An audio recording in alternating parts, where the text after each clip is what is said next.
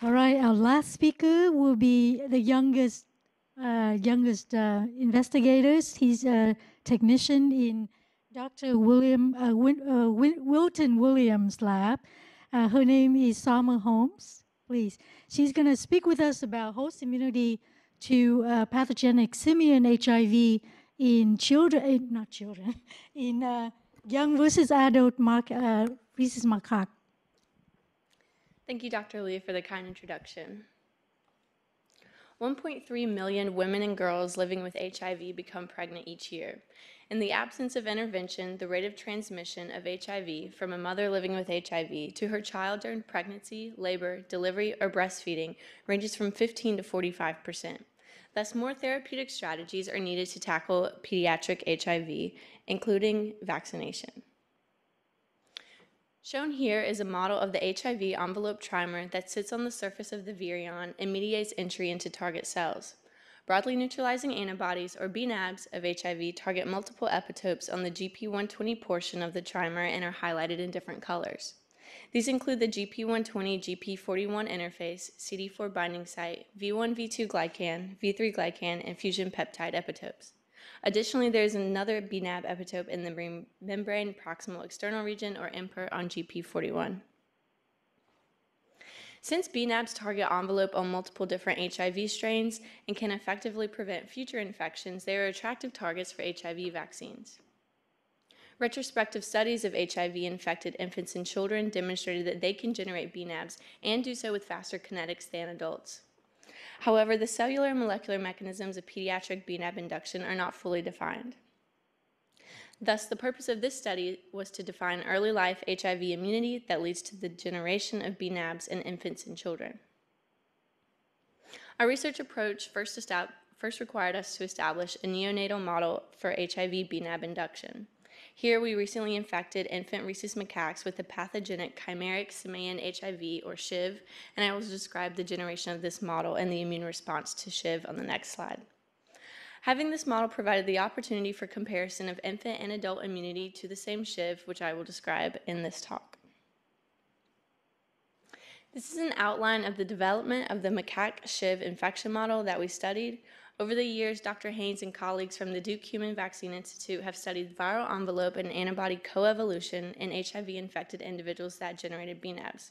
From these studies, they identified transmitted founder viruses that can establish infection and are associated with bNAb induction. Our collaborator, Dr. George Shaw at the University of Pennsylvania, engineered mutations in the envelope from these transmitted founder viruses to facilitate more efficient HIV envelope interactions with monkey CD4 T cells. The envelope is then added to the simian immunodeficiency virus, or SIV, backbone to generate simian HIV, what we call SHIVs. These SHIVs induce a pathogenic infection in animals and elicit broadly neutralizing antibodies similar to corresponding HIV infection in humans. In our previously established model, pathogenic SHIV infection of infant Rhesus macaques mimicked human HIV infection in infants and children. In this model, SHIV infection induced plasma heterologous HIV neutralizing antibodies, which map to multiple HIV bNAb epitopes, suggestive of a polyclonal neutralizing antibody response as described in infants and children. Additionally, a higher frequency of macaques generated heterologous HIV neutralizing antibodies following neonatal compared to adult SHIV infection, and enhanced germinal center activity was associated with heterologous HIV neutralizing antibody induction in neonatal SHIV infection, a known mechanism of bNAb development in adults. Thus, now we have an appropriate animal model to evaluate the mechanisms of early life HIV immunity that may inform bNAb induction in pediatric populations. For our methods, 11 pairs of infant and adult Rhesus macaques were infected with the same pathogenic SHIV. Blood and tissue samples from lymph node were collected over the course of 18 to 24 months of infection, and these samples were used to study the comparison of viral dynamics and immune responses between young and adult Rhesus macaques. Shown on this slide is a graph summarizing plasma viral load following SHIV infection in young and adult macaques. The x-axis is time points in months following infection, and y-axis is viral load measured as viral RNA copies per ml of blood. Each line represents the viral load over time per animal, young macaques in blue and adults in red. The average viral load for animals in each of the two age groups are shown in darker colors. As you can see, the young macaques maintain a higher viral load over time compared to adults.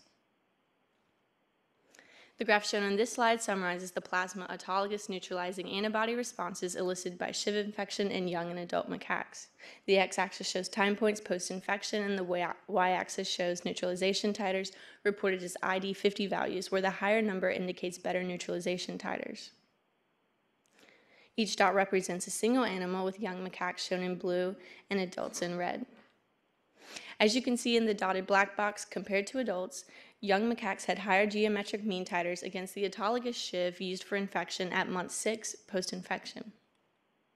As shown in the gray dotted box, both young and adult macaques had similar geometric mean titers against the autologous SHIV at later time points up to month 18 post-infection. We also tested plasma from young and adult macaques over time for neutralization of a panel of 14 heterologous HIV strains, including the global panel of HIV reference strains used to assess breadth of HIV neutralizing antibodies. We found that at month 18 post-infection, 5 of 11 young macaques generated plasma antibodies that neutralized 1 to 4 heterologous HIV strains at relatively high titers exceeding ID50 values of 100. With this stringent criterion, the average neutralization for titers for 10 viruses neutralized by plasma antibodies from the 5 young macaques was 344 ID50. In contrast, only 1 of 11 adult macaques generated plasma antibodies at month 18 that neutralized 2 heterologous HIV strains at an average neutralization titer of 169.5 ID50. To evaluate the immunological environment that supported heterologous neutralization antibody induction at a higher frequency in young versus adult macaques, we initially studied germinal center activity in lymph nodes of representative SHIV-infected macaques after 12 months of infection. We found that young and adult macaques had similar levels of antigen-specific germinal center B cells and plasmablasts, as well as CD4 T follicular helper cells. However, young macaques had lower levels of CD4 T regulatory cells compared to adult macaques. As shown in the graph on the right of this slide, T follicular regulatory cells are reported as percentage of total lymph nodes, with each dot representing a single animal, young macaques shown in blue and adults in red again.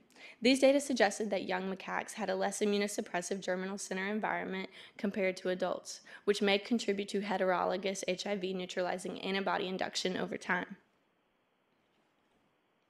In summary, young Rhesus macaques had higher viral loads over time compared to adults. Young Rhesus macaques had similar or higher magnitudes of binding plasma antibodies and autologous HIV neutralizing antibodies compared to adults. A higher frequency of young SHIV-infected macaques compared to adults generated heterologous HIV neutralizing antibodies, and young macaques demonstrated lower frequencies of germinal center regulatory T cells and lymph node following SHIV infection compared to adults. In conclusion, neonatal SHIV infection in Rhesus macaques elicited HIV envelope-reactive neutralizing antibodies of similar or better magnitudes and quality compared to adults. Neonatal immunity provided a more permissive environment for heterologous HIV neutralizing antibody induction, including a less immunosuppressive germinal center where B-cell maturation occurs. Finally, these data suggest that infants may be an appropriate target population for future pediatric HIV vaccines to elicit heterologous HIV neutralizing antibodies that can develop into BNAbs prior to sexual debut. For future studies, we plan to isolate and characterize antibodies derived from antigen-specific B cells in blood and lymph node tissue, and evaluate envelope evolution in young and adult macaques that may shape antibody response. And I would like to end by acknowledging our collaborators here at Duke University and other institutions, as well as our funders. Thank you for your attention.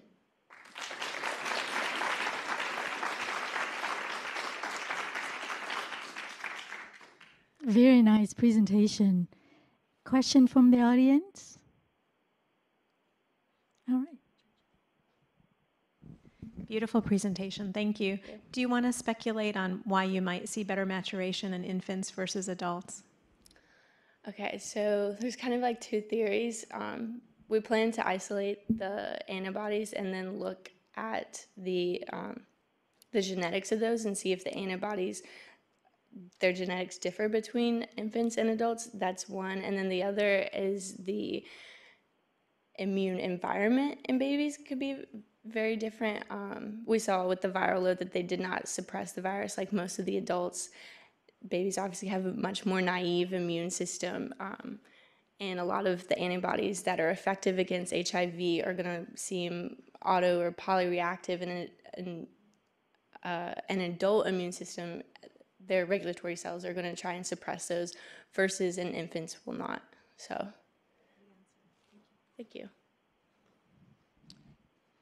Question for you. Do you see this different in immune response in HIV as well, in children versus adult? The immune response in it for HIV? Like in humans? In humans, yes. Yes. Okay. The other question I have is, so there's more increase in heterologous neutralizing antibody in children, in young macaques, but then there's higher viral load. So how do you explain that paradox? It does seem to me a disconnect between laboratory function assay versus what's going on in a in vivo system. So viral load has been shown to be indicative of neutralizing antibody induction. So that's kind of a sign. Was that your question? Or I would expect that if you have higher level of neutralizing antibody or higher diversity and frequency, that would have correspond to lower viral load. Am I not correct? Oh, eventually, yes. So there's currently ongoing. This is to follow further time points to see more about that. Thank you. Thank you. Fantastic. Thank you very much, everybody. Thank you.